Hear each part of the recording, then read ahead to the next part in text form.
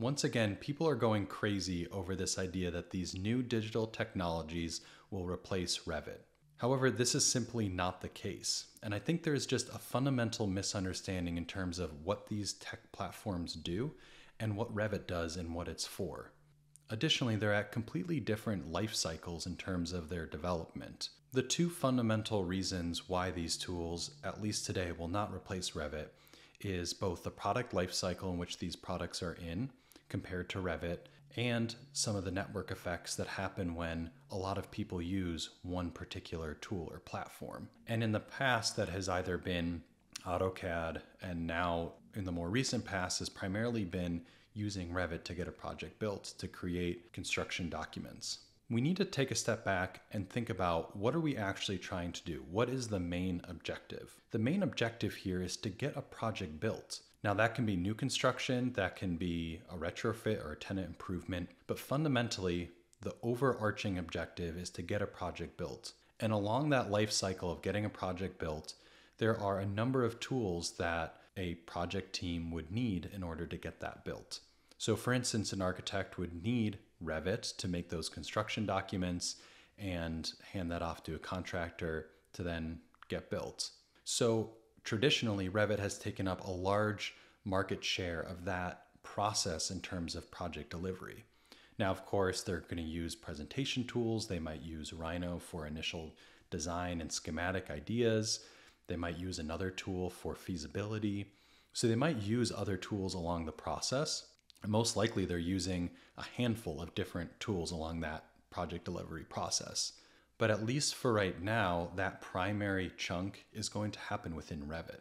Not only that, but we'll get into this in a little bit in terms of the network effect. Other members of the team like structural, MEP, civil, landscape are either connecting to Revit or have Revit models themselves that are then synced to a main model using BIM 360. So the power of BIM 360 is only going to accelerate into the future, and already you have a great market saturation. First, we're going to look into product lifecycle. Product lifecycle is important to understand because it gives indications in terms of where a particular product sits in its life cycle and its maturity stage. So if you have a newly introduced tool, it's going to take time for that to both expand its functionality and also gain maturity as a product. So it's important to note that most of these tech design platforms that we've been talking about on the channel are mostly in this introductory or potentially growth phase. What that indicates is that it will still take time to fully develop that tool into something that will be useful enough to use in the design process. Different technology platforms will approach that differently. They might do something super niche, do one particular thing really well, and then expand out from there. There's other tools that are going to try to do a number of different tasks and try to accommodate a lot of different functionality and then build that up over time. So each product or tool will take a different approach, but the fundamental point here is that most of these platforms are in an introductory stage and still need at least a couple more years to fully develop into a tool that is more feasibly could replace a tool like Revit. Could they start to chip away at the market share, or you could even just say the time of an architect that spends in Revit? Yes, I do think that these platforms can either integrate with Revit and start to chip away at that time someone spends in Revit, but they are expanding different functionality and are overall still expanding their footprint in terms of who is adopting BIM technology. The second item to point out here is the network effect. So this is really to point out that it's really challenging to get people to go onto your platform. And it's more challenging than people give credit to. So you think of products like Craigslist. They have made no changes over however many years they have been around. And still people widely use Craigslist because it has that network effect. And that's similar to Facebook as well. And even platforms like Twitter are really hard to get away from because it has such a strong network effect. So even if someone is running this platform to the ground, you still see people are still using it because of that network effect. So creating this network effect is really essential for both creating a marketplace and just having a broader adoption of a tool. I also really like the way that Jack Dorsey has thought about this in terms of ecosystems and what he's doing with Block. I really like the way that Jack Dorsey has started to think about this in terms of the product Block. And so they're thinking about this in terms of ecosystems. So you have both these various ecosystems that people can basically, like, you could say, like, hire a specific service within that ecosystem.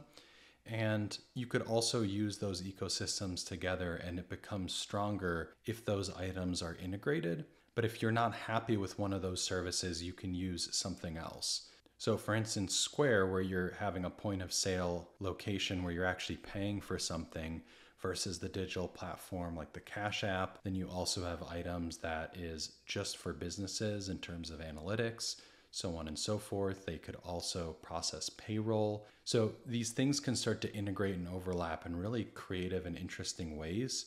And that's really the advantage of having this ecosystem approach, which is you have a lot of services that when they are integrated together, they are stronger. And when it comes to Revit, they want to be that platform that's going to integrate these items. And that's somewhat why they've created such a bad API, because they don't want people to take this model and create platforms outside of Revit. They want people to create these functionalities within Revit itself. As of right now, Revit both has that network effect, meaning everyone is using Revit, and it therefore makes it a lot more advantageous for a structural firm or an MEP firm to also use Revit because they can integrate with the architect's workflow really well. However, moving forward, web-based tools tend to be more collaborative. They tend to be more open to APIs and integrating other people's tools and analysis platforms with one another. And so you could see this chipping away of these web platforms that start actually working together. So from product conception to product delivery to management to so on and so forth, you could start to see that whole life cycle and how these products start to fit together. There have been cases where someone's tried to tackle all of those items all at once, which was the Katera platform, which completely failed. So that's very challenging to try to take on that entire ecosystem at once because architecture and building is complicated. But for right now, we're still seeing that this network effect or this ecosystem is happening within Autodesk, specifically like the BIM 360 and then these other cloud platforms that Autodesk is developing. And then these niche tools that sort of happen around that process to help that along. But it's still at some point going back to Revit to process that documentation until we get a tool that optimizes for both the design modeling and has the documentation with the capability of integrating both structural MEP, landscape, and civil. It's going to be really hard to replace a program like Revit. It's most likely going to be more of a gradual transition from Revit to Autodesk platform like Autodesk BIM 360 with its cloud services. And you could kind of think of Revit users. There'll always be some Revit users similar, like they're still CAD users, but then more and more people will migrate to these web services to deliver that product. And Autodesk is already offering things like Forma, or formerly Spacemaker, to do more of that early design feasibility.